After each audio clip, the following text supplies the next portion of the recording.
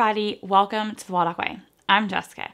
Today's video is part 3 in our 4-part series all about homeschool mom self-care. In case you missed it, I will link part 1 and 2 up here for you. We talked about why self-care was so important to me as a homeschool mom, some of the things that I've done physically, and some of the benefits that I've seen in the videos that we've already done. Today's video is going to be how I prioritize my emotional self-care as a homeschool mom. Now, in addition to the things that we've already talked about, which would be diet, exercise, and rest, which are super important and had huge benefits in my emotional self-care. Once I found that I was eating better, that I was moving more, and that I was resting more efficiently for longer periods of time, that went leaps and bounds and did tons for my emotional self-care.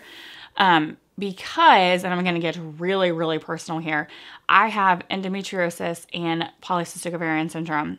That time of the month has always been a train wreck. It has been one full week out of the month when I have been flat on my back, in pain, an emotional wreck, hormonal, making all kinds of horrible decisions. Like, I don't know if it's just me or maybe you guys do it too. Let me know in the comments. But that time of the month, all of a sudden, nothing in our homeschool is working. Everything is wrong. And I'm on Amazon buying all of the workbooks and then throwing them all at Emily. And it was on like this endless cycle of hormones. And then like the next week I would be normal again. And I'd be like, what in the world was I thinking? I'm so sorry. I'll never do it again. But I had been on this hamster wheel for a long time, for a very long time.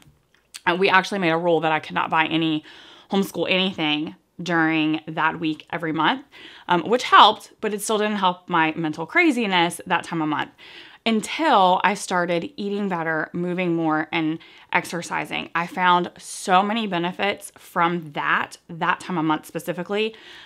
My days were like lighter, my pain was less, my migraines were less, my emotions were totally in check. Now, don't get me wrong, I still have serious emotions, but they were so much more in check. It was no longer this roller coaster of emotions. So those 3 things helped so much. But in addition to those, because I was already doing those for my physical health, while they did wonders for my emotional health as well, in addition to those, some of the things I specifically did for my emotional health was learn to say no. I am a people pleaser, a huge people pleaser. So was Emily, which is why this was such an important kind of thing for me to learn so that I could display it better for her. And I'm still not great at it, but I'm getting there. It was learning to say no. And I don't mean like just looking at somebody and be like, no. I mean learning to say no to simple things like, no, we can't go on that field trip because we've already got 4 things going on this week and it would just be too much. Even though it sounds super fun and we would probably love it, it would just be too much and we would be miserable if we did it.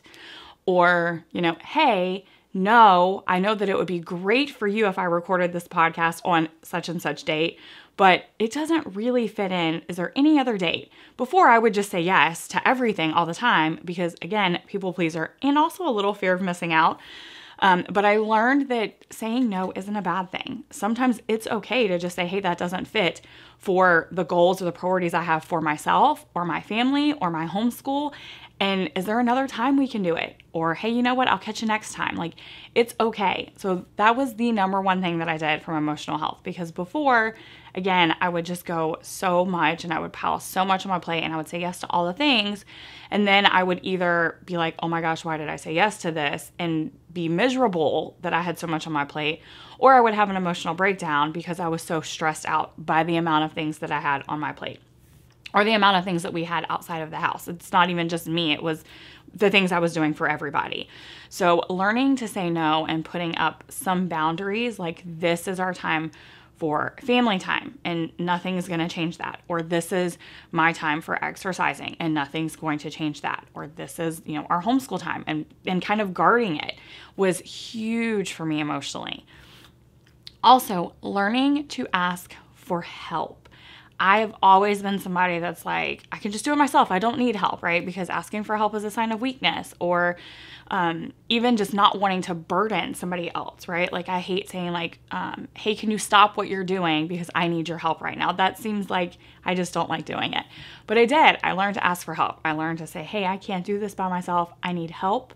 And that was huge for me emotionally because, again, it was less and less on my plate, which means less in my brain, which helps my emotions because I tend to feel cluttered and overwhelmed by physical clutter and mental clutter and like to-do lists. And then emotionally I break down. And so having these things set in place, like being able to say no to the clutter on my calendar, or even minimalizing some of the things in the clutter around me, having my calendar not have so many things, having not so many things on my to-do list, having less stuff to have to clean, like all of these things did so much for me mentally and emotionally and physically, but specifically emotionally. Like it really helped keep me in check.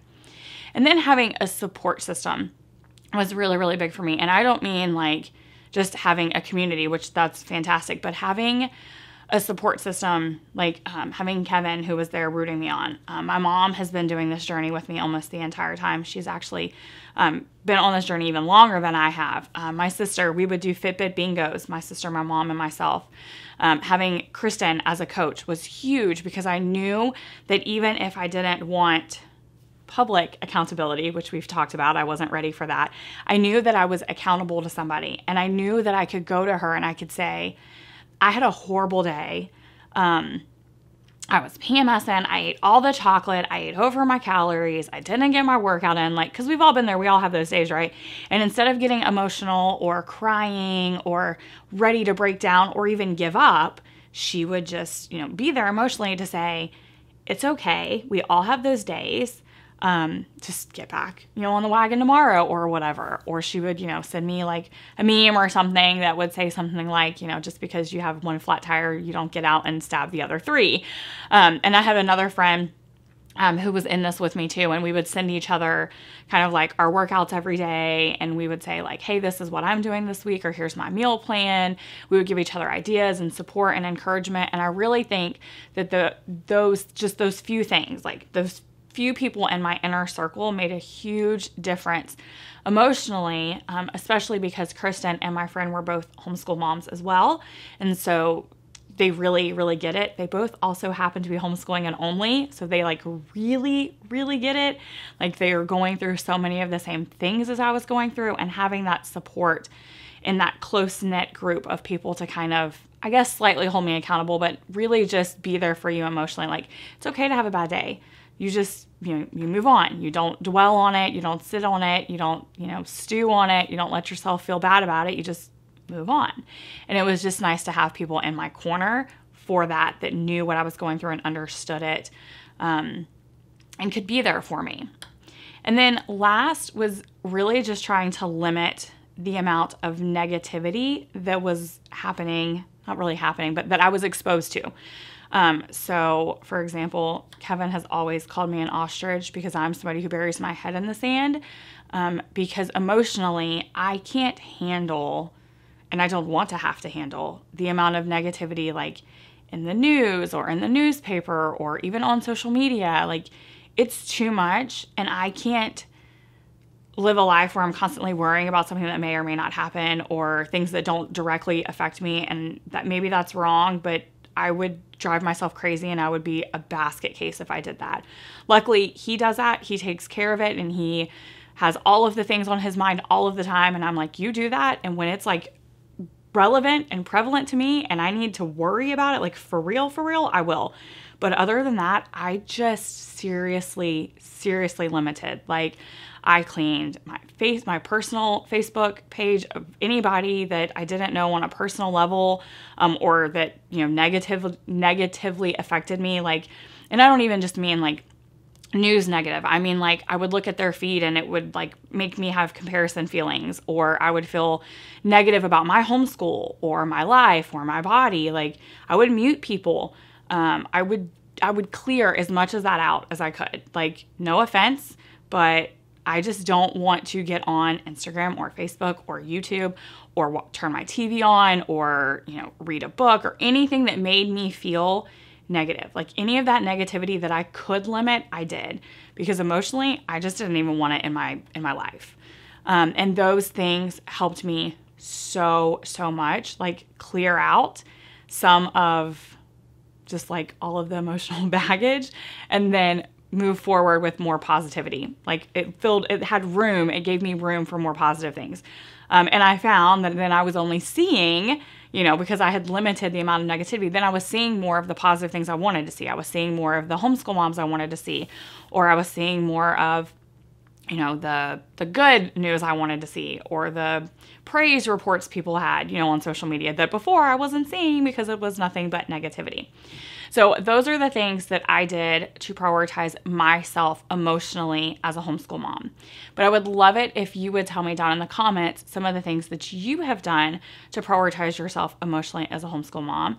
If you have any tips or tricks, or if there's something that you've tried that worked really well, please let us know, because I really, really want this to be a place where all of us homeschool moms can be encouraged and inspired to better ourselves and take better care of ourselves.